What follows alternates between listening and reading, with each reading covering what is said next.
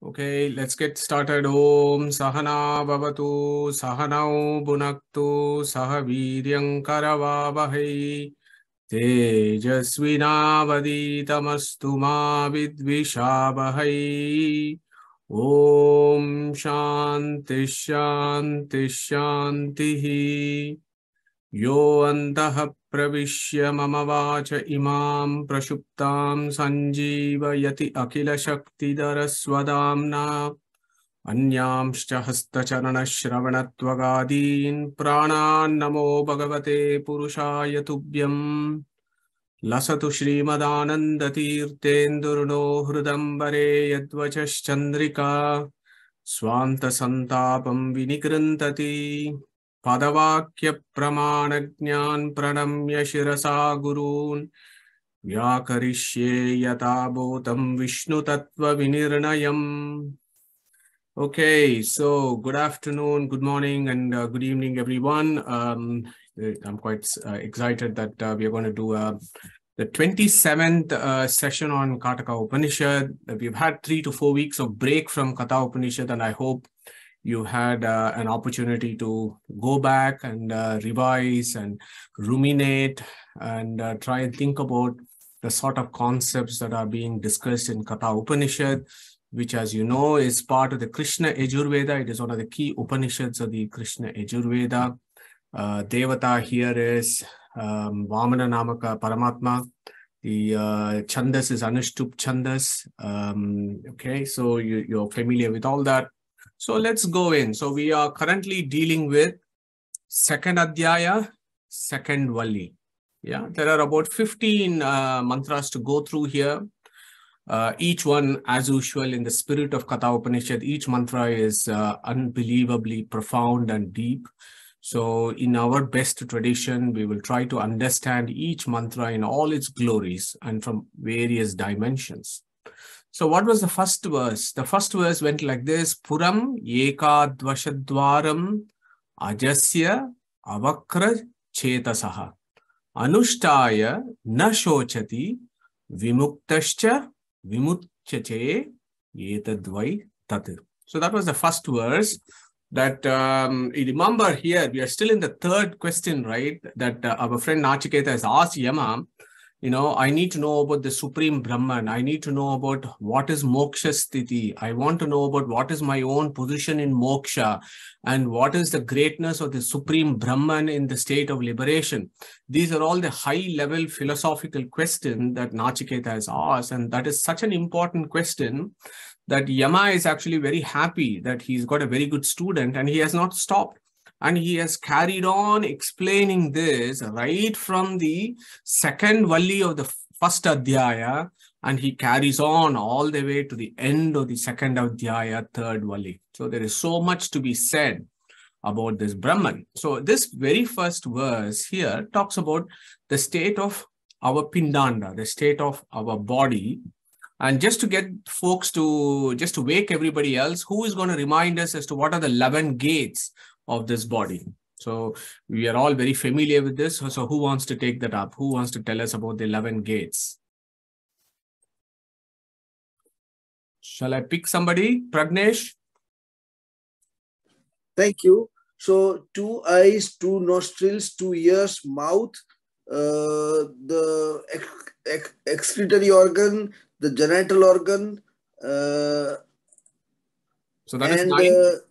And umbilicus. Yeah, that is 10. What is the 11th one? The Brahmarandra, final, the topmost. Yeah. Brahmarandra. Yeah, so that is the anterior fontanelle. So from anatomy, so those are the 11 gates, which is slightly different from what Krishna has said, where he said Navadvare Pure Dehi. And Krishna is talking about once you're born and before you depart, you have 9 gates. But before you come out of your mother's womb, you have the 10th gate, which is the umbilical cord that links up the placenta to the child. And then when you pass away, and if you have done all the sadhanas, then you go through the anterior fontanelle or the Sahasrara chakra. And Krishna has again said that if you go through this, if the jiva departs through this gate, the 11th gate, then it goes directly through the root of the sun to moksha. So that is what Krishna has said, and Katha Upanishad also picks up the same, exactly the same, 11 gates. So then here Yama has reminded us, but yes, you have 11 gates, but your Anushtaya means Anusandhana means how do you approach this? How do you constantly remind yourself? So you remind yourself that you got this body with 11 gates, and this body with 11 gates is not mine. It is totally under the control of higher beings, not only the Abhimani Devatas, but ultimately the Supreme Brahman, who controls everything in Brahmanda and also the Pindanda. So I actually don't own anything. This is just a vehicle that I have come in. I did not choose to come into this vehicle, but it just happens that I'm here. So when we take that kind of approach of total dependence, and there is this independent being, then what happens? Na shochati. So that person just goes through life without he doesn't get stressed out with all the things that we go through in our professional, personal lives. But a person who understands this philosophy, na shochati, he's not worried. And he lives as though he is already liberated. Yeah, Jivan Muktas are they called. Vimuktascha vimuchyate. Why? Because that etadvai tat, that one that is there as your antaryamin in your jiva, which controls this whole body, is the same one that is going to control you when you shed this body and leave the linga sharira and you go to muktasthana. Okay, so that was the very first mantra with which our Guru Yama started off with the second Valli. Then, of course, over the last 2.5, 3 sessions, we have been spending a lot of time talking about the next mantra, which, as I told you, is also called Hamsa Gayatri. For those of you who are not familiar, or of course, most of us will be familiar now, this is a very core concept of Kata Upanishad. Some people do a lot of contemplation about Hamsa Gayatri, and I will make my confession. So when I walk from my hospital car park to my office, I recite Hamsa Gayatri and I walk to my office because it's such a profound mantra. So what does it say? Hamsa Suchishat, Vasu Antariksha Hota Vedishat, Atitir Duronashat, Rishat, Varashat, Rutashat, Vyomashat, Abja, Goja, Rutaja, Adrija, Rutam, Brihat. So this is a Gayatri Chandas. There are 2 verses here. There are 2 Gayatri mantras here, 24 syllables, and together they form 18 words. And we have seen all that. So I'm just giving you a quick revision of that. So remember, 18 words in the 2 Gayatri mantras that we have here. Okay. So, and again, of course, after we have done the Hamsa Gayatri mantra, and my aim today is that we complete and understand the Hamsa Gayatri mantras. The rest of the Gayatri mantra we will finish today. And then from the next sessions, we got amazing verses. Urdhvam pranam unnayati apanam pratyagasyati madhye vamanam asinam vishve devaha upasate. Again, an amazing verse. So we will do that next week. So what is this Hamsa Gayatri all about? So we did the first line. Yeah, we spent 2 weeks talking about the first line because it is so important. Hamsaha Shuchishad Vasu Antarikshasad. So what does that mean? Hamsaha, and Pragnesh Bhatji spoke to us about Hamsa and the yoga aspect of that. And we have dwelt enough on the physiology, the medical aspect, the physical aspect of what is this Suchi and what is Hamsa.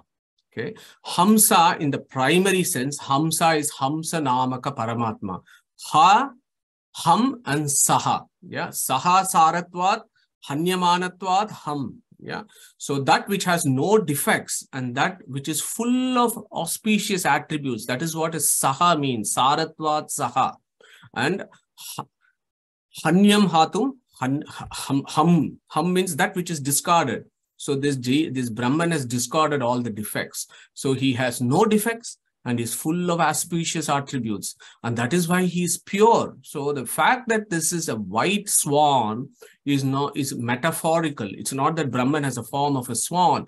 It is to bring home the idea to us that this Brahman is a pure being with no defects, but full of auspicious attributes.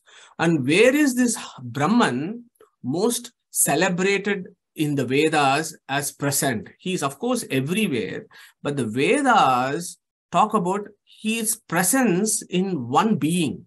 as a very important pratika or a symbol for us to worship. And he talks about that as Suchi. Harish.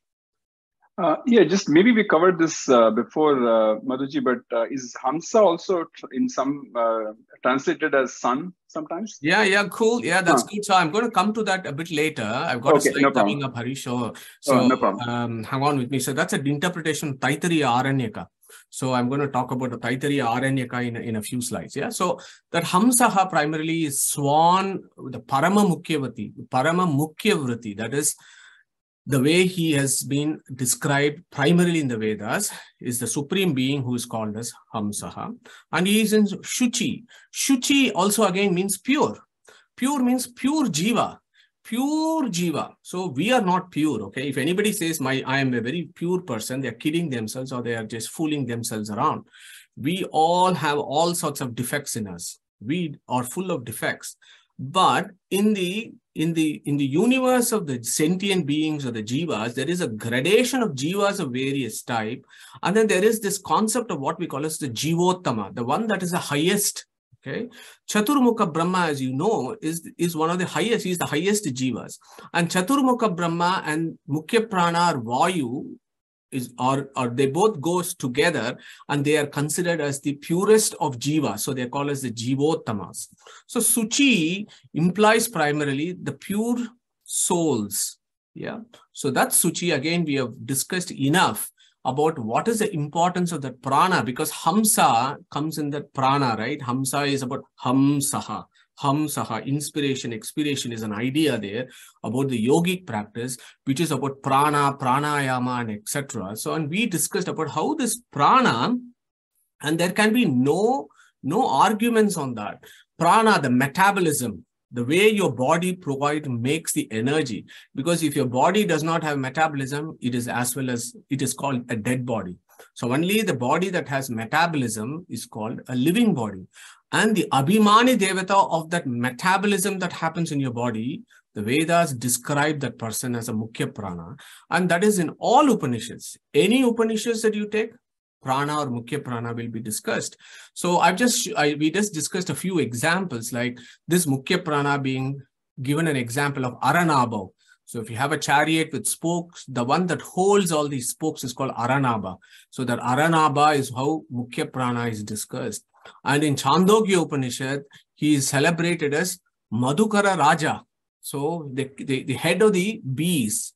And now we know that is a queen bee. And if the queen bee is in the beehive, the rest of the bees are here. When the queen bee leaves the beehive, everything go away. And that's what happens to our body. When this prana tattva leaves, there is no metabolism. The body is dead. All other fellows, the abhimani of the eyes, the ears, the nose, the tongue, the touch, and everybody else will have to leave.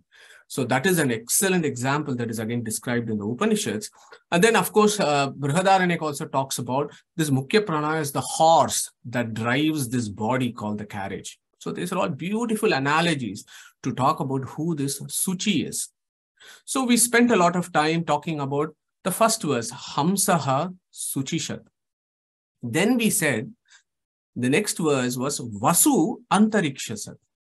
So our Yama is saying this Hamsanamaka Paramatma, this omnipresent being, is in this highest Jivottama called Mukhya Prana. So he is the highest among the Jivas. Then he takes the example of Antariksha. Antariksha is space. And he says Vasu Antarikshasat. Okay. So the Vasu there again etymologically is Va stands for Vara and Su stands for Sukha. Vara means para, the highest. Su means Sukha. So the one which is blissful, the one that has the highest bliss. So that is the Anandamaya, as you know, is one of the definitions of the Supreme Being. So that Supreme Being is called Vasu here to again bring home the idea that he is full of bliss, infinitely blissful. Yeah, Satchit Ananda. So, and again, Veda Vyasa has done the very first Samanvaya Sutra called Anandamayo Abhyasat. So, Brahman is Anandamaya. Why? Because Taittiriya Upanishad repeatedly talks about this. So that is a literal meaning of Anandamayo Abhyasat. in Taittiriya Upanishad that Veda Vyasa has resolved. So that Anandamaya Brahman is called Vasu. And where is he? He is all pervaded the Antariksha. Sat means what? Siddhati. Siddhati means that which is indwelling. So this being is indwelling in the Antariksha. So we did these two verses. So now the question is, why does Yama talk about these two? He could have picked up anybody, right? He could have picked up Agni to say Vasu Agni Shat. He didn't say that. He started off with Vasu Antariksha Sat. Sky, as you know, is in the Panchabhutas, it is the first thing that is the first evolute that comes from the Tamasa Ahankara Tattva. There you get the Tanmatras, and then you have the Panchabhutas, and the first evolute is the Akasha. So that is where the clue is. And again, I'm not tired stressing this again and again. When our Upanishads talk about these ideas and in the sequence, there is a purpose to it. So why did he take Hamsaha Suchi Sat? As I said, highest, purest among Chetanas. That is why Yama takes this. In the highest, he is there. By implication, it means he is also there in all of us. Okay. Then Antariksha, sky, it is the subtlest among the Panchabhutas and is untainted. Okay. It never gets dirty. The sky.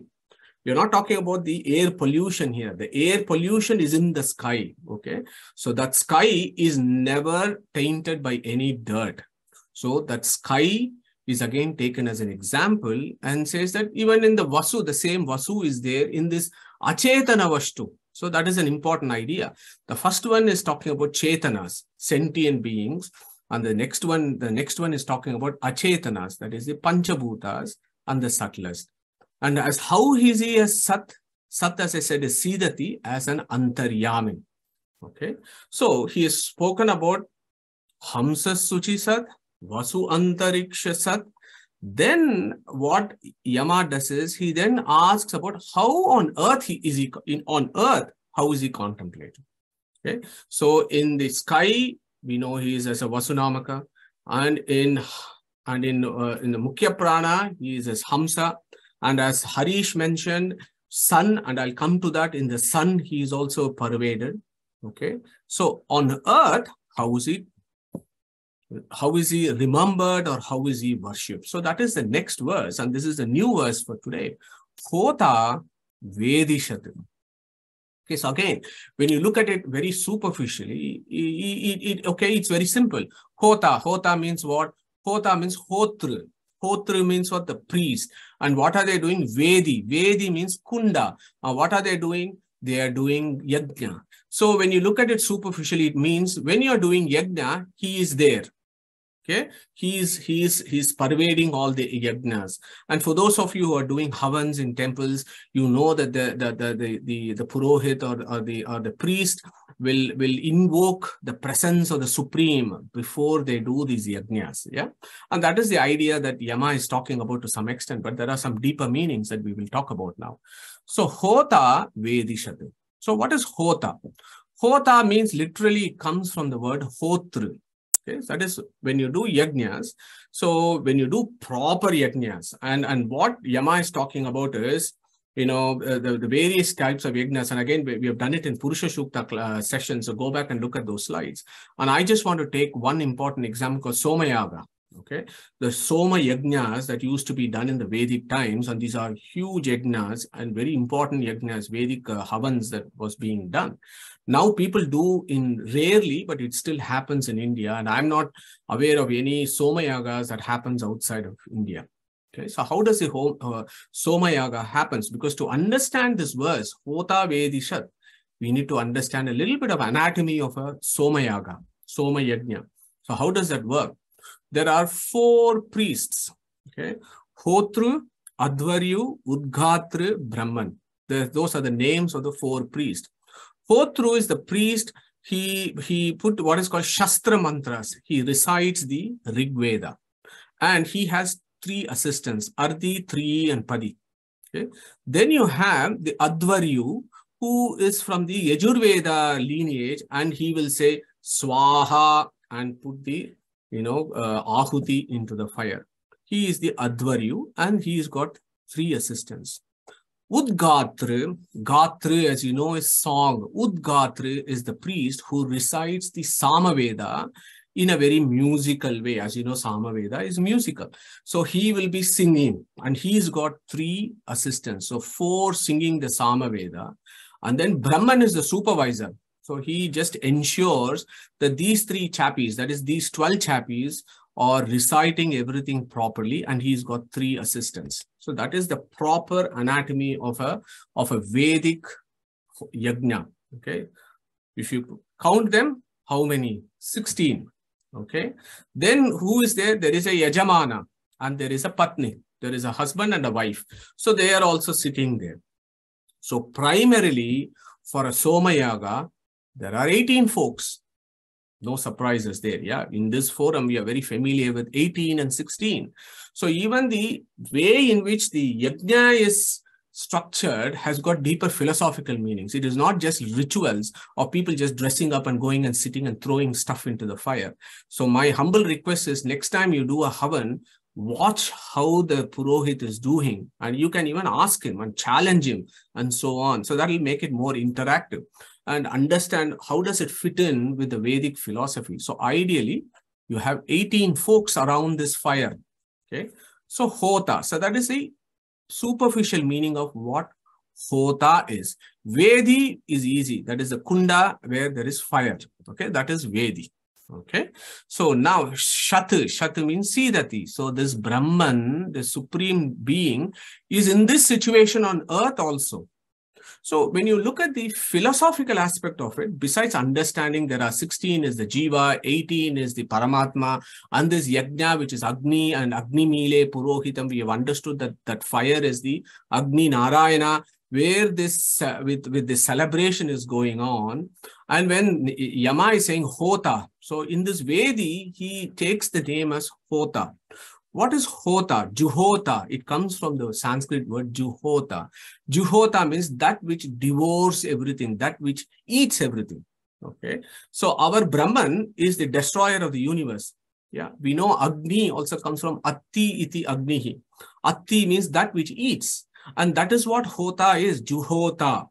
Okay, so I just want you to appreciate the linking of meanings of how Yama takes these verses. And again, I'm not tired saying this. Reading superficially from transliterations can be pretty dangerous stuff. But you sit down with a guru and read it properly, then the ideas that you get is entirely different. So this Juhota actually is what this Hota is, who is the devourer of all, who is called Agni, who is also in this Vedic Kunda. Okay. So in Pindanda, how does it work then? So outside when you're doing this yajna, that is the Brahmanda aspect. Outside you're doing it, you're going to the temple and doing it. But that is not what our philosophers, our Vedic philosophers want to think about. They also want us to think about your body itself as a Kunda. And we have done this before. Your body itself is a Vedi. Your body itself is a fire sacrifice. And in that also he is there. Okay, Hota Vedishate. So what is our Kunda then in this body? So this is interesting and fascinating stuff, and which is the core philosophy of the Vedas. What they are asking you to think about is, your hearing, your tactile perceptions, your sight, your taste, and your smell that you're getting from the external world. They are going into your indriyas, various indriyas. So those external tanmatras are the ahutis that go into this fire pit called individual indriyas. And who is doing that? The Abhimani Devatas are doing that fire sacrifice of putting all those ahutis of sense data into your sense organs. For whom? For the Supreme Brahman. And that is how our approach in life should be. But of course, we don't do that. We putting all these sense thingies for entirely different purposes, but not for the worship of the Supreme. And that essentially is the philosophy of Vedic sacrifice. Vedic sacrifice is not about getting material, getting rain and other things are there, getting rain and, good things for your family, having children, etc., etc. But those are all secondary benefits. The primary benefits of the Vedic sacrifice is this, that sacrifice that happens to the Supreme who is there inside you as your Antaryami. Okay, so that is the important message of what Yama is saying here as Hota Vedishate. Okay, so when I was thinking about this Hota Vedishate, it's all fine. You know, I'd gone to India this time, and there was a Pavamana Homa that I was sitting through and looking at it. That was amazing to be part of that. But is that all to it? You know, we are not priests, are we? We are not priests. We are not, we are not Vedic Pandits to do this. But I think what we do at our work is itself a Hota Vedishate. If you are a surgeon or if you are a physician, whatever you are here, think about this whole thing as a Vedic sacrifice. Yeah. And if you are in the kitchen, think about what you do as a Vedic sacrifice. If you are in the office, think about it as a Vedic sacrifice. Yeah. We don't necessarily have to sit around fire and do all this in temples. We can practice this in every day of our life, provided we have that kind of an approach. And that exactly is what Krishna has said in chapter 4, verse 24. So I'm going to break for a minute and get one of you to recite that beautiful mantra verse from chapter 4, 24, please. So who wants to take that?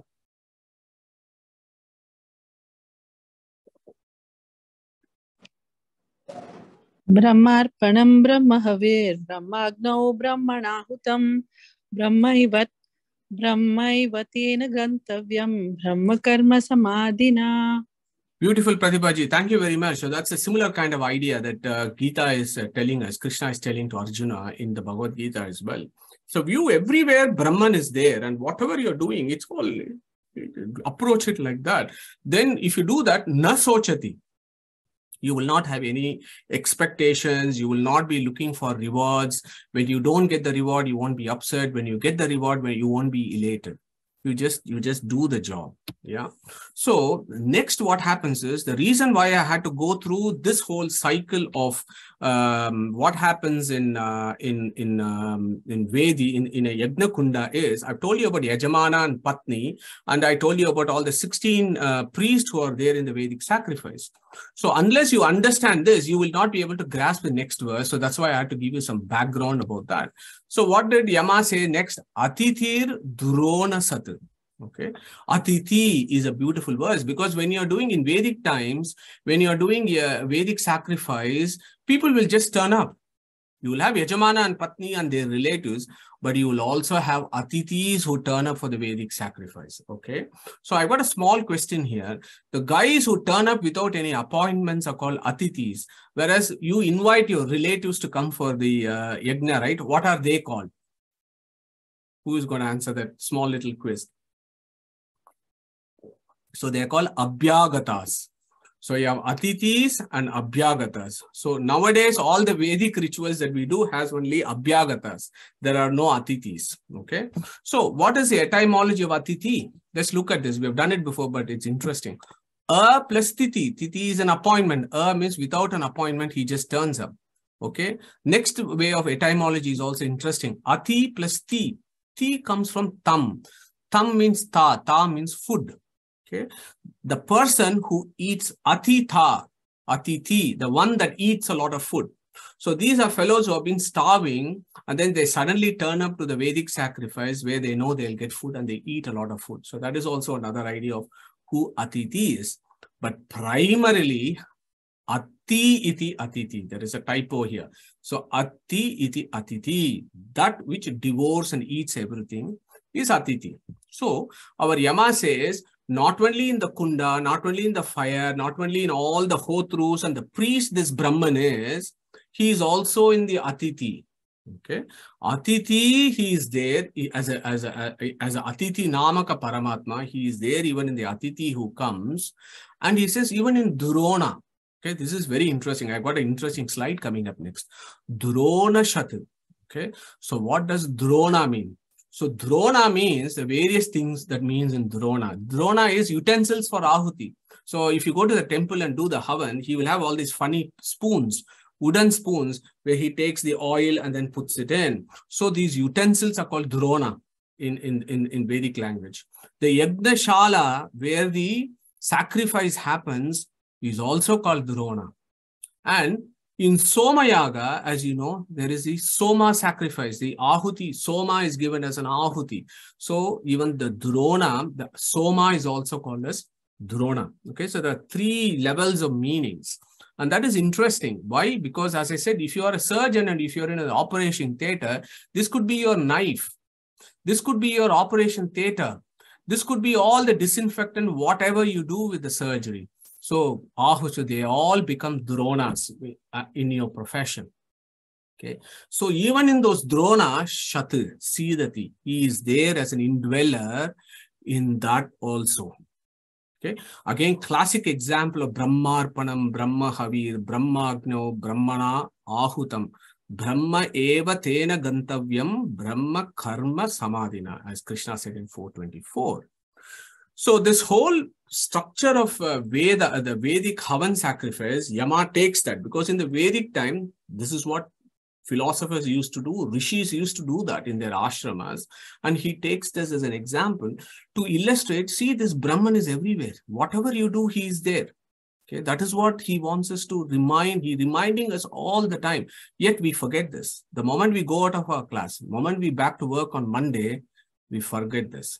Okay, so the more we put it into our head, the more we contemplate on this again and again, I think our work may become a little bit more interesting and less stressful. So now, there is one interesting meaning of drona, which is soma. Okay, so I just thought this is an interesting point to have a slide about discussing what is soma as per Vedas, because this is what Yama is talking about. He's talking about the Soma Yaga sacrifice, and he's saying, Hota Vedishat, Atitir Dronashat, and he said even in the Soma juice, it is the Brahman who is there. Okay, so I got the summary slide of Soma. Before I do that, I put a question. Let's get folks to share some ideas as to what they feel is Soma. What is Soma of the Vedas? Let's have a 2 minutes discussion on that. So who wants to start on this? Is Soma an intoxicant? So that's my first question. I feel Soma is the bhakti that we have. The devotion that we have to the Lord could be the Soma, I feel. Because it's more to do with emotion, mind, all those. Thank you, Pratibhaji. Very interesting thought there. Anybody else? Deval, Pragnesh? I try. I don't know. But Chandra is called Soma, isn't it?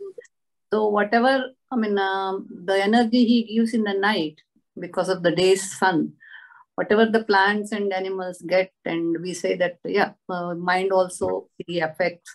And all these energies, I thought it's Soma, the rasa we get from moon. Yeah. Thank you, Shilaji. Yeah, again, very interesting thought there about Soma. Deval or Pragnesh, go for it, and then Deval. Desires, the worldly desires that we pay and sacrifice. So if our body is a sala and our indriyas are utensils, then through the indriyas, all the desires that we have, we sacrifice those through.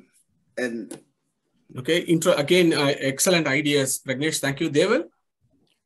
So I had read about 2 things. One is what Shilaji has mentioned, which is to do with the plant growth, what sustains us in the night with the Soma. But it is, I read somewhere that it is also a plant with white flowers, which is now extinct. So that, referring to your picture there. Yeah, okay, excellent. So I think we've got a spectrum of ideas. Thank you, Deval. So what I've done here is I've just given you a summary of this, okay? So let's take the first one that we have left with, plant. Is Soma a plant, okay? So Soma, in Sanskrit, there is a word called Somalata. Somalata means it's a creeper. And in the Vedic times, there used to be this plant called Somalata. And a juice was extracted from this creeper, and that juice becomes the Soma. Okay, that is a very superficial way of looking at what Soma is. Now, as Devalji mentioned, this plant is extinct, so nobody knows what this Soma plant actually is. And I was, I shouldn't be doing this, but I did do a Wikipedia search as to what they say. And there are various plants and fungi, mushrooms that are all being proposed to be potential Somalatas. Okay, even cannabis sativa is there. I was a bit surprised. There is a species of sugarcane that is also there. Okay, and ergot fungus is there. So all these are being proposed, but these are all proposals. They are all only hypotheses. But the fact is, yes, in the Vedic times, which is 10,000, 5,000, 10,000 years, there was this creeper which was used during the Vedic sacrifice as a symbolism. So as I've told you so far in Soma Yaga, everything is symbolic. Everything is symbolic in Soma Yaga. The 16 priests, the Yajamana, the Patni, the Atiti, the fire, the Ahuti, the utensils, everything is symbolic of something much more profound that is being discussed in the Vedas. Okay, so for those folks who do the pseudo research and claim that our Vedic rishis and philosophers were consuming intoxicant, they just don't know what it all means. Yeah, they are far from what they are actually, aware of what the philosophy of the Soma of the Vedas is. So it's a very, very complicated, very amazing topic to do some research. So the first one is the plant that Devalji mentioned. And of course, Sheilaji mentioned about mental state. That is also called Soma. In Greek philosophy, Soma, in Greek medicine, in ancient medicine, Soma means cytoplasm of cells is called Soma. A living cell is called the Soma. Okay, that is also there. Then there is something called the divine force. There's some Soma implies a force that moves everything, that runs everything. That is also called Soma. Astronomical body, and again, we've had lots of contributions about Soma as the Chandra or the moon is called Soma. And here is the idea there. Our friends in the Western world where we live, they call this as Monday. Okay, it was moon day that has become Monday. But what is Monday? Somavar. Okay, Monday in Samskrita is called Somavar. Okay, then of course you have Somnath. Somnath, the one who is the controller of Soma is called Somnath, and of course we have a temple, right? Somnath. Okay, so they all come from these ideas of Soma as an astronomical body. And of course, Soma can also be the Chandra Devata. The Chandra Devata can also be Soma. Okay, but here is the primary meaning of Soma. Yeah, forget about all these things that I've told you so far about who the Soma is. Okay, forget about them. They're all very superficial meanings. They are helpful to understand, but we are doing studies on Vedas. So what is the Vedic meaning of Soma? This is dwelt with in the 9th mandala of the Rig Veda. Okay. In fact, the 9th mandala of the Rig Veda is called Soma Pavamana Mandala. Okay. And how many suktas does it have? I made a note somewhere, 114 suktas. It has got 114 suktas, the 9th mandala, talks only about Soma Pavamana. Okay, so Pavamana means pure. Okay, Soma Pavamana, the deity that is pure, Soma Pavamana, 9th mandala of the Rig Veda talks only about this. Here is a brief idea. What is this 9th mandala? Who is the Rishi? Madhuchanda Vaishwamitraha. Who is Madhuchanda Vaishwamitraha? Who wants to answer that question? Who is going to tell us who is Madhuchanda Vaishwamitraha? He's Vishwamitra's son. Okay? And the Devata there is Pavamanaha Somaha. And the Chandas is Gayatri. And that is how this starts. And some of these mantras, these are beautiful. Swadishtaya, Madishtaya, Pavasya Soma, Dharaya, Indraya, Patave, Sutaha. It goes like that. And then the second line, Durona. Remember Durona that we talk about? So Drona comes there. So this Drona is this utensil here. And this Rishi talks about, we invoke this great deity called the Soma Pavamana who will come, and it goes on. And it is, as I said, 114 Shuktas talking about Soma. So the physical and the ritualistic things about Soma that we have discussed in this side of the slide is totally irrelevant. The Soma is purely philosophical and spiritual. That is the meaning of Soma in Vedic philosophy. Okay. Who is this Soma then? Mukhya Prana. The bliss of immortality after knowing the Supreme, that bliss is also called Soma. The Supreme himself in the highest sense is also called Soma. Okay, so because what soma is something that gives you ecstasy. What gives you ecstasy or the bliss? Your liberation. And who is this Anandamaya Brahman? He is bliss himself. So those are all the ideas of soma that you need to get. And in fact, there is a book that I would recommend for those of you interested in this. It's written by this very nice, it's very well written book. James Colomik, whatever his name is, he's a lawyer, but he somehow seems to be interested in Vedas. He's written a book and I purchased it from Amazon a few months ago just to do some reading. And he gives 1,000 names of soma, over 300 pages, taking from the 9th mandala of the Rig Veda and talk about who the soma is. Okay. So now look at the etymology. Sa, soma. Sa plus oma is soma. Look at this om there. Look at this letter S. Look at this A. So when you open this, Chadayanti iti chandamsi. So when you look at soma, you open it up, it opens in an entirely different way who this soma is. Okay. So now the reason why we had to do this is when he said Atitir Durona Shat, think about all these ideas about soma that is being discussed.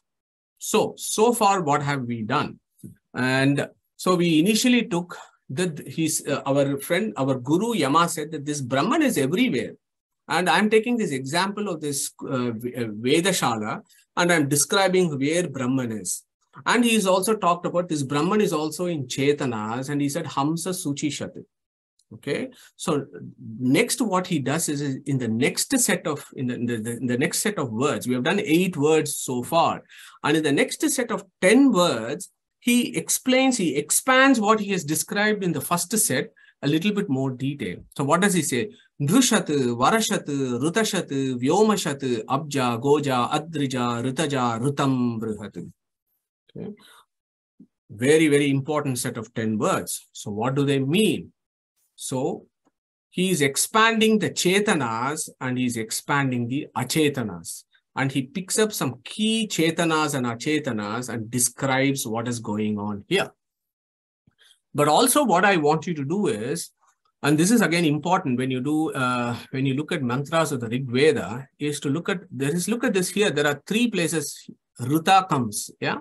Rutashat, Rutaja, Rutam. Okay.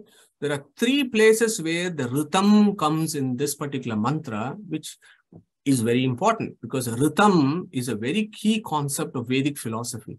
And one cannot navigate the Vedas without understanding what the Rutam actually means. In fact, I was just reading somebody's PhD thesis. Somebody wrote a PhD thesis on Rutam some 30, 40 years ago in Australia.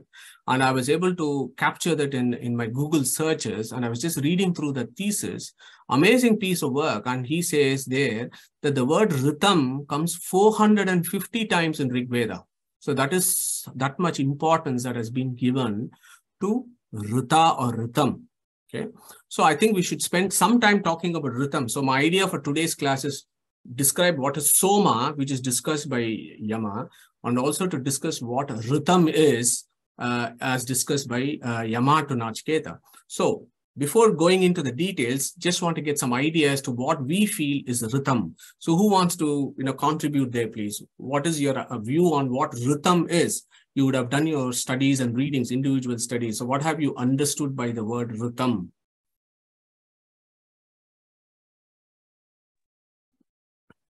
Harish. Some sort of an order, I guess, order or a law. Yeah, order, law. Yeah, great stuff. Harish, anybody else?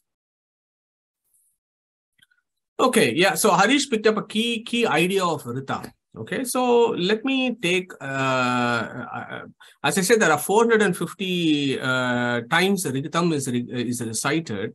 And then our friend in the 1,000 names of Soma, as per the 9th mandala, he describes 1,000 different interpretations of Soma and he brings that Ritam also there and discusses that. But I'm not going to get that complicated because for our purposes, if you can take this message, I'll be very pleased. The way you approach Ritam is 2 aspects. There are 2 ways in which Ritam can be looked at. Okay. And everything else will fit into these 2 divisions or 2 ways of looking at what Ritam is. Okay. So the first one is Ritam Yatartha Jnanam. So that is the etymology. Ritam Yatartha Jnanam. Yathartha Jnana means true knowledge. So that which is true knowledge is Ritam. Okay. So we have done this before. So then what is Satyam then? What is the difference between Ritam and Satyam? Anybody wants to take a guess or a view here? What do we think is the difference? Ritam, I think you said Yathartha Jnana, isn't it? Sorry, Shilaji, come again. Pratham, I think you explained as Yathartha Jnana, as it is, I mean God. Yeah. His truth, they call him Satyam, but as he is Ritam, truth. What is Satyam then? Satyam is also truth, but Ritam means it's about Brahman, isn't it? So Satyam, so Brahmavid apnoti param tadesha abhyukta Satyam Jnanam Anantam. So Satyam is also a name of Brahman. Okay, so yeah, thanks Shilaji, you got some ideas there. So Ritam is knowledge, true knowledge, whereas Satyam is practical application of true knowledge. Okay, so that is the difference in Sanskrit language. It's a very subtle difference, but there is a difference nevertheless in the Vedic language. Ritam means true knowledge, but Satyam is the putting that Ritam into practice is Satyam. Yeah. So Ritam is, as I said, true knowledge. So how do we get true knowledge? Not by going to our universities, but actually to read the Vedas. Okay. Vedas are the books that give us the true knowledge of the state of the universe. So in that sense, Vedas are also called Ritam. Okay. Vedas are also called Ritam. True knowledge is also called Ritam. And who is the abode of true knowledge? Our Brahman, who is pure knowledge himself, abode of pure knowledge, he is also called Ritam. Okay. So when you look at Ritam in this way, Ritam Yathartha Jnanam, it will naturally lead to Vedas, which is the source of that Yathartha Jnanam. So Vedas are also called Ritam, and that Vedas talk about the supreme being who is the abode of pure knowledge. Therefore, that Brahman also is called Ritam. So that is how you infer what Ritam is in right side of this slide. On the left side, here it gets a little bit more interesting. Ritam comes from a dhatu or a root word called ru gatav. Yeah, ru gatav iti dhatostu purva gatavat sada stitehe Brahma Ritam iti uktam Ritam anrutam parimanataha. So I'll come back to it again. It's a complicated sentence. Ru gataviti dhatostu purva avagatav vat sada stitehe Brahma ritam iti uktam anrutam parinamataha. It's a work called Tattva Udyota, where Acharya gives a definition of what Rita is. So in that sense, Rita means that which is changeless. Purva avagatavat sada stitehe. That is how it was before, how it will be in the future, how it is now. It is changeless. So Ritam means that which is changeless. Okay. This is where Harish's idea comes in. That universal cosmic law, that universal cosmic principles by which this universe runs, those are all changeless universal principles. Yeah, there is a famous Rig Veda verse, Data Yata Purvam Akalpayat. How the previous universe was is the current universe, and the future universe will also be the same as the current and the previous infinite ones that have happened, because that universal law is changeless. So anything that is changeless is also called Ritam. Okay, so in that sense, Mula Prakriti. So think about this problem. The rest of the material world gets transformed. It transforms all the time. It becomes more and more modified to Panchabhutas and so on. But the Mula Prakriti that is there in Pralaya, and there have been infinite Pralayas for a long time. And that Mula Prakriti doesn't change. It is always there. Okay, so Mula Prakriti is in one sense also called Ritam. And one of the jadas that never changes, we have just discussed, is called Vedas. Vedas again are changeless. That is why they are called Amnaya. Amnaya means the sequence and the letters are changeless. So that is why they are also called Ritam. And of course, the Vedas tell us the knowledge of Brahman. Brahman is changeless. He never changes. He is just the same. Okay, so Brahman, and think about the word Brahman again. Brahman, there are various meanings of Brahman, right? So who is going to tell us the various meanings of Brahman here? We have done this before. So what are the various meanings of Brahman? So Brahman means, it comes from the root word brih, that which is big. Yeah. So all Chetanas are bigger than Jadas. So in that sense, Chetanas are also called Brahman. But among all Chetanas, the Chetanas that have been liberated are bigger than the ones that are in samsara. So Mukta Chetanas are also called Brahman. Okay. And then you have the Chaturmukha Brahma, who is the highest among the Jivas. He is also called Brahman. Then you have Lakshmi Tattva, who has never been in samsara. She is also called Brahman. And then there is this Parabrahman, who is the Narayana Vishnu himself. Okay. They all come under categories of Brahman, and they are also are changeless. Jivas are not changeless. Yeah. We have our Swabhava, and that is it. That Swabhava doesn't change. Our mind, material, external body, personality may change, but the Jiva Swabhava never changes. So in that sense, Jivas are Ritam, Mukta Jivas are Ritam, Brahman is Ritam, Vedas are Ritam, Mula Prakriti is Ritam, Yatartha Jnanam is Ritam. Okay, so think about this, because it's a deep concept of Vedic Rishis. They've captured these ideas in one word, and that is the beauty of the Vedic language. And you read any Western philosopher's description of Ritam, the first thing they would start saying is, I cannot translate this word. We cannot translate this in German or English. It's impossible, because it's a very Vedic word which comes with so many ideas. Okay, so in Rig Veda, for example, it captures this word, Brahma eva rutam, anyad anrutam. Okay, so this is a beautiful word there in Rig Veda. Brahma eva rutam, anyad anrutam. So what does that mean? Anrutam means that which is changing. That which is changing is called anrutam, whereas that which is changeless is called rutam. Okay, so the reason why I'm spending this is to understand this. What is this Ritashate? What is this Ritajaha? What is this Ritam that Yama is talking about? We need to have a background of this. So when you look at this from this perspective, which is a purely etymological perspective, there are some folks who describe Ritam as real, whereas Anritam as unreal or Mithya. There is no evidence in the Vedas, period. This is a hypothesis of certain schools, but nowhere in the Vedas, Ritam is described as real, whereas Anritam is described as unreal. No, Ritam is described as changeless. Anritam is described as that which changes. Both of them have the reality. To remove the reality for thing that is changing is flawed philosophy in my view. I don't think it has approval from Vedas. You need to look at these verses, and that is exactly what Yama is talking about in the next verse. So he says, Nrishat.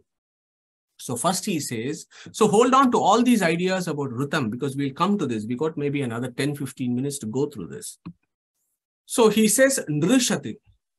So he spoke about all the Vedas and the Kundas. He spoke about Hamsa Suchishat, how he is there in Mukhya Prana and so on. Now he says, look, he is there in Nrishati. Nr means what? Naras. Naras means what? You and me. Okay. And he says he is inside you and me. He is inside all of us. So when I say Nrishati, he is inside you and me and all of us, it also implies that he is in all life as we know it.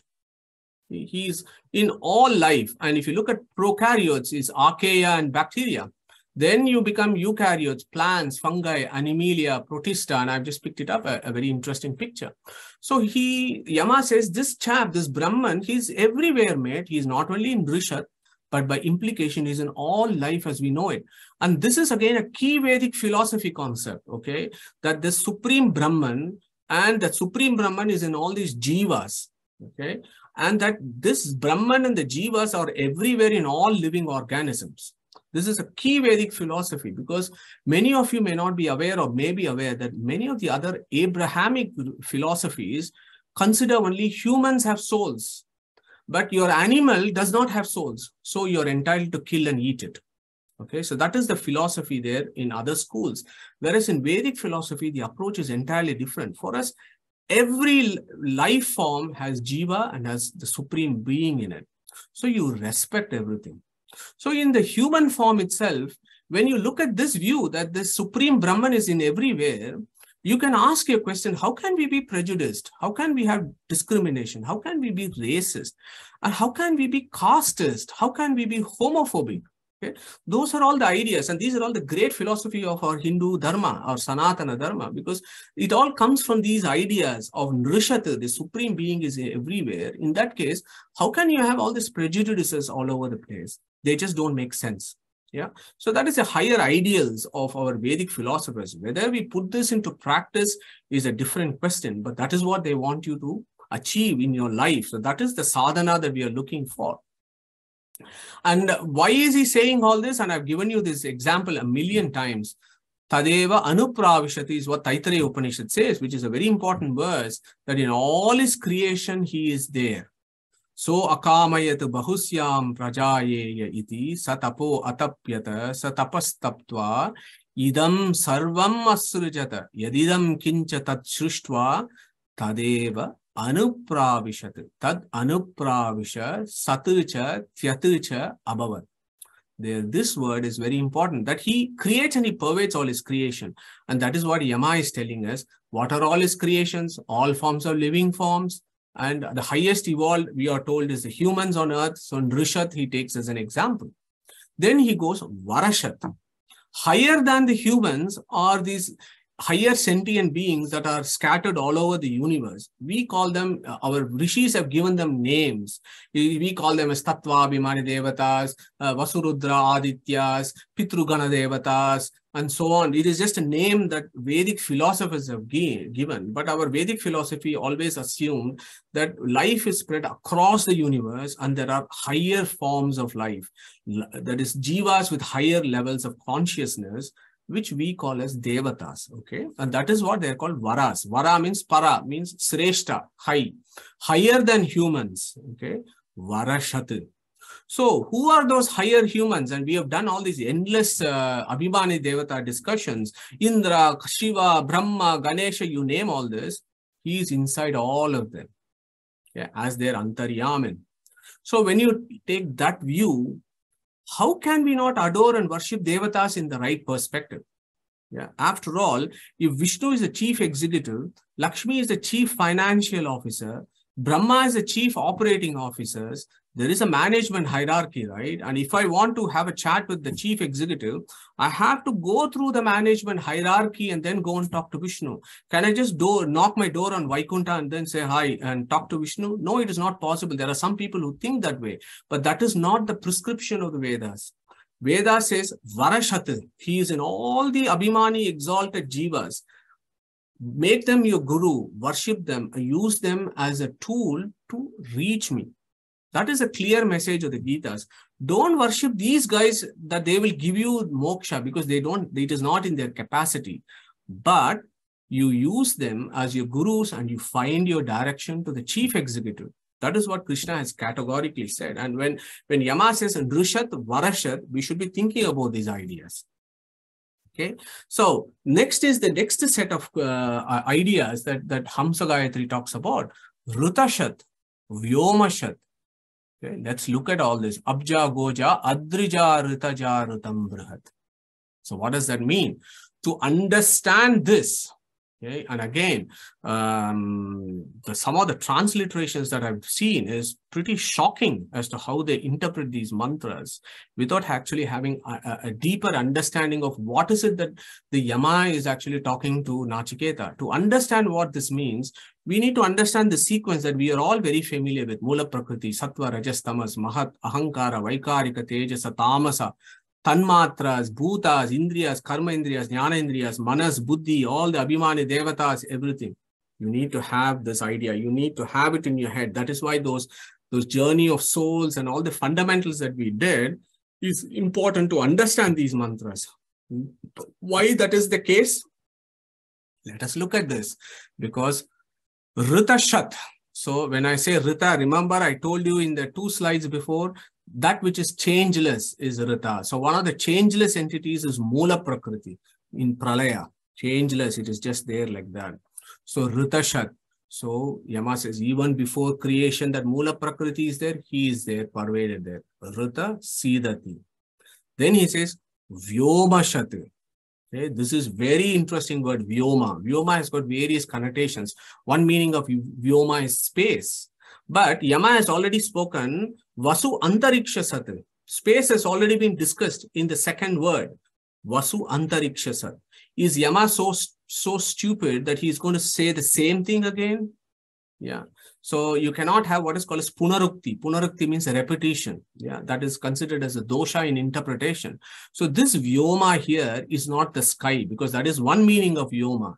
But the Vyoma here is a bit more deeper. Okay, very, very interesting. Vyoma, V plus Oma. Oma means what? Om, you add a, it becomes Oma.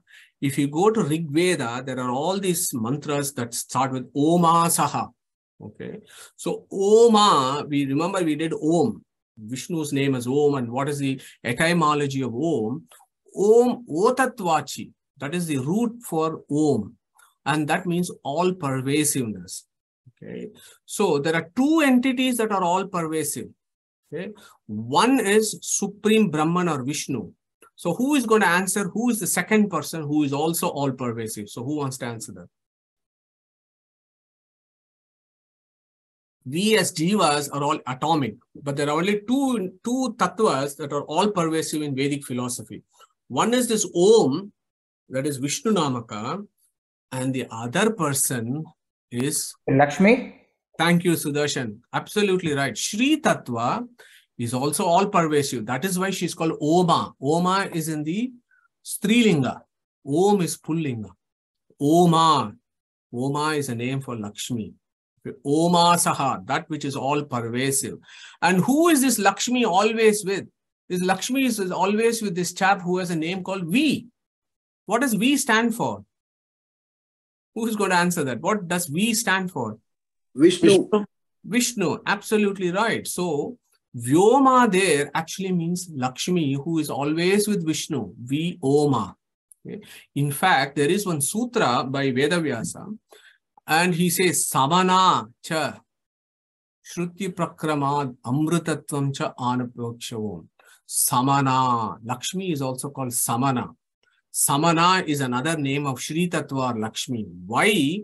Because she is also all pervasive like the Vishnu Tattva, except that her all pervasiveness is dependent on Vishnu. That is the only difference, but she is also all pervasive.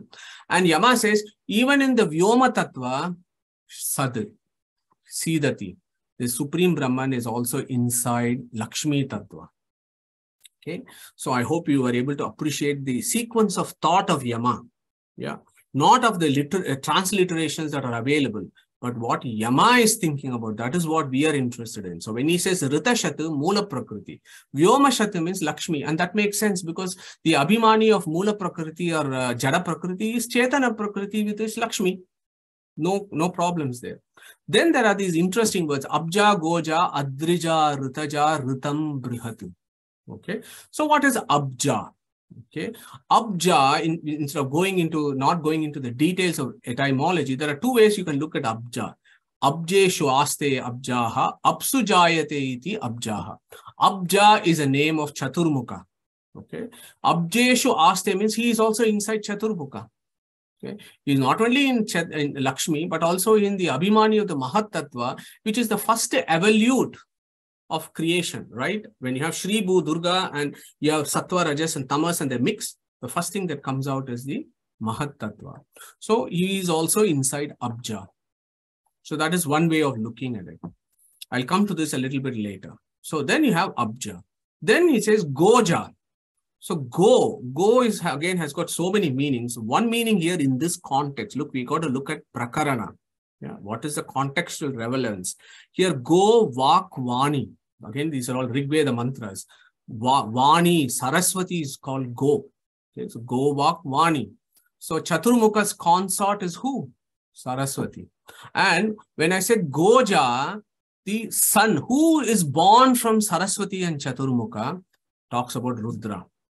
So he is not only in Saraswati, but he is also in Rudra.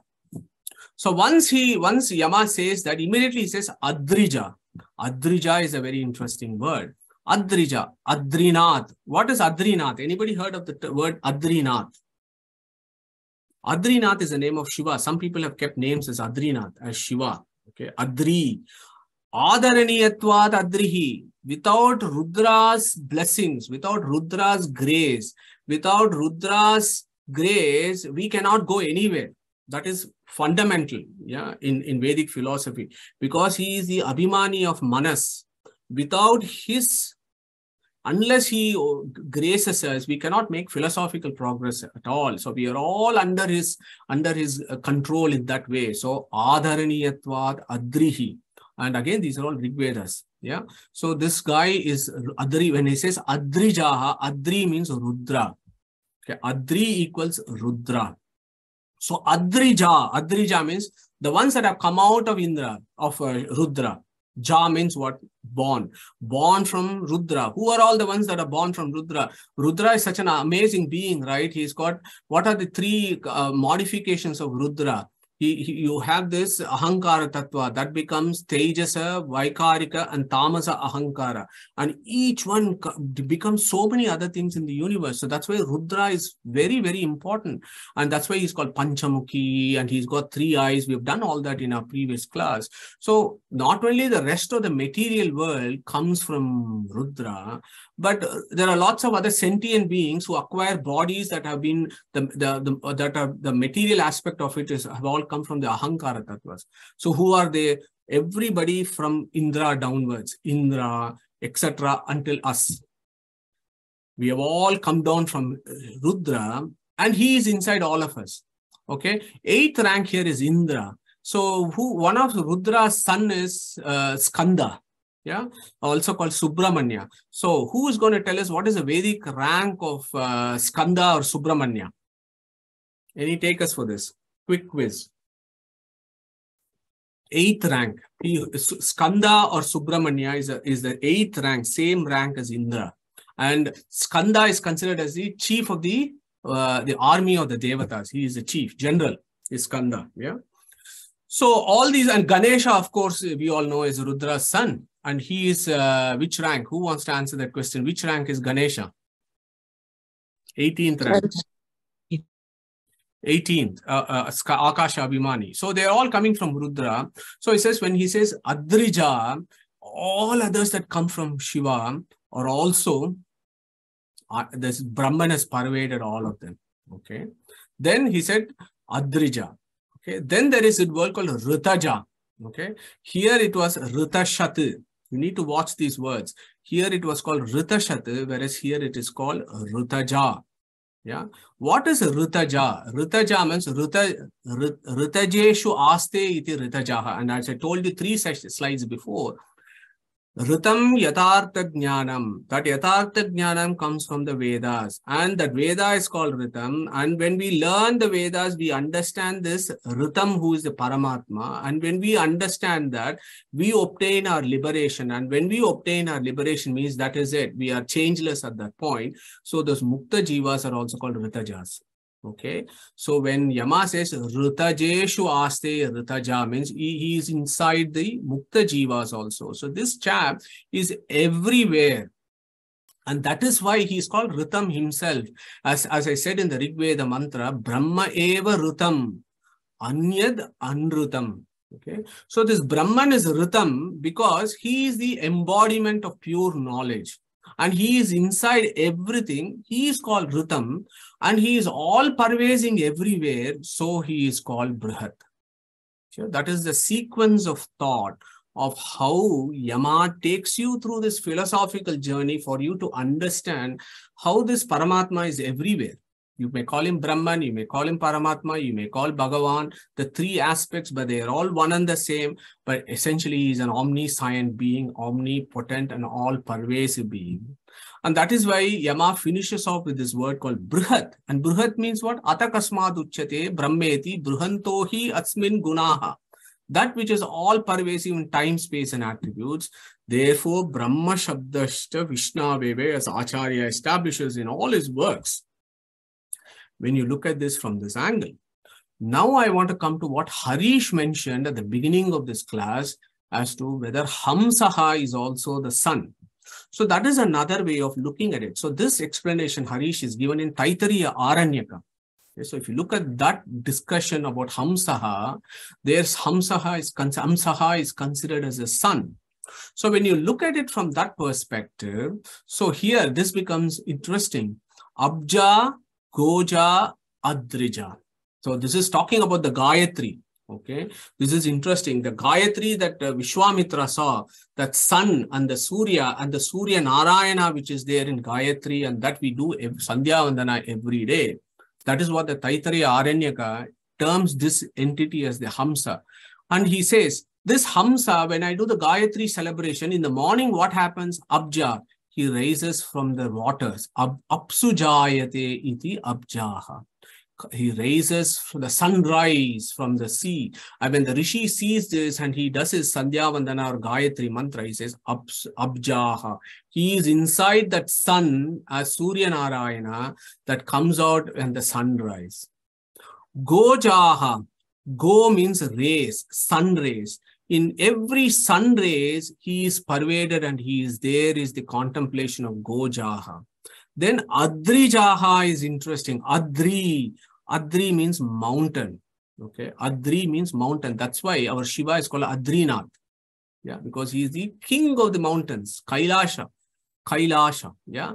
So Adrijaha. So Adrija means he arises from the sun. This Rishi, when he is in the cave and he sees the sun, he says, that is Adrija. So these are the three aspects of the Rishi seeing the sun that they worship as Gayatri in that. So Abjaha, Gojaha, Adrijaha. So I got a small quiz here because I just wanted to do this. So who is going to answer this? I've got a small little mountain here. Where is it and what is the name? You've all been there. Most of you. No? Is it Tirupati, Madhu? Yes, very good. Padmaja, do you know which Adri it is? Seshadri. Seshadri. No, the clue is there. Shesha. No. Seshadri. Anjanadri. No, Garudadri. Garudadri. Okay. So there is Garuda there. So Garudadri, Sheshadri, and so on. In Tirupati, you have the 7 hills, right? Adri. Adri means mountain there. So that is what our friend is saying, our Rishi is saying here. Adrijaha, that which comes out of the mountain. Yeah. So it is the same Narayana that is being celebrated here as Abja, Goja, Adrija. You know the sun that comes, he is pervaded that. He is inside that as Surya Narayana in all the sun. Okay. So these are all the symbolic worship that Yama is telling us, and this is not complicated. We can look at it when we go outside. So this is the symbols of worship. Yeah. So if you go to the very first verse, now Harish, this becomes interesting. So when you look at the first, he said Hamsaha. Hamsaha means the sun. Antarikshaha means the Akasha. Vedi means it's on the Prithvi.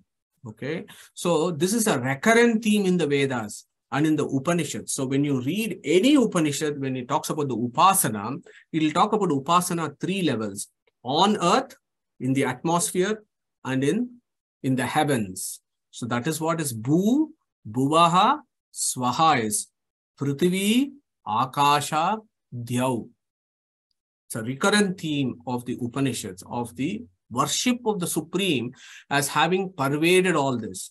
So in sun as Aditya or Surya Narayana, in atmosphere as Vayu or Prana Narayana, and in Agni on earth as Agni Narayana. So that is how you look at this verse. So we are going to come to our final slide. So these kind of ideas that Yama has talked about is not new for us because this is a recurrent theme in Kata Upanishad. You may remember in the first Adhyaya, we did a verse, Indrebhyaha parahi artha artebhyashta param manaha. Manasastu para buddhir buddhir atma mahan paraha mahataha param avyaktam avyaktat purusha paraha purushan naparam kinchit sakashta saparagatihi. He spoke about this Purusha and then he said Tad Vishnoho Paramam Padam.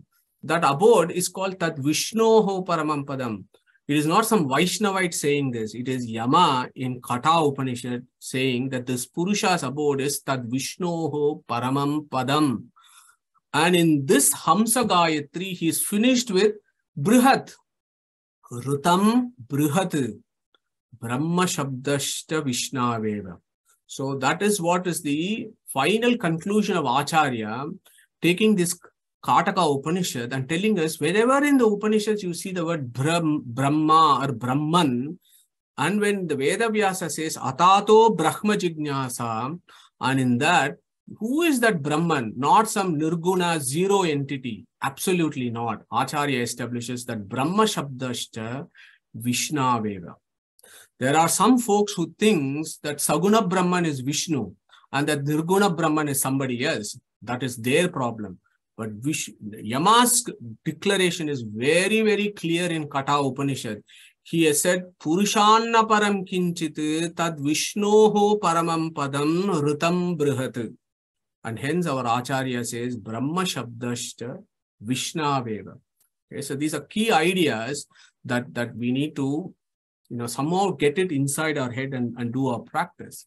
So that is the Hamsa Gayatri. So I think we can pat our backs that over 3 sessions, we have done Hamsa Gayatri and we have understood what is the significance and what are all the various ways in which we can understand Hamsa Gayatri. And then, of course, next week, what Yama will be telling us is, as soon as he has gone to the lofty heights of Vedic philosophy, he'll bring you back to the Pindanda. He'll bring you back to your body. And he says, Urdvam pranam unnayati, apanam pratyagasyati, madhye vamanam asinam, vishve devaha upasate. We'll do that next week. And again, look at this, Vamanam. Who is Vamana? Vamana is a Vishnu avatara. Okay. And again, Yama is talking about Purusha, Vishnu, Brihat, Vamana. Okay. This is a very important Upanishad for Vaishnava philosophy, because Kata Upanishad is talking about the supreme entity called Vishnu, who is also called Brahman. And in the next verse, Yama is going to celebrate him as Vamanam. And our primary Guru Veda Vyasa has put a sutra there called Shabdadeva Pramitaha. So what we will do is, we will take this sutra Shabdadeva Pramitaha and we will see what this is all about who is this Vamana, what is this Urdhvam, what is Prana, Apana, and so on. So we'll go back and have that discussion and then we'll make our onward journey. So we have done 2 verses in the second Valli and there are 15 mantras. So we got 13 more to do. So, and I'm hoping by the end of this year, we would complete the 3rd Valli also. So on that note, Krishna Pranamastu and thank you for listening. We'll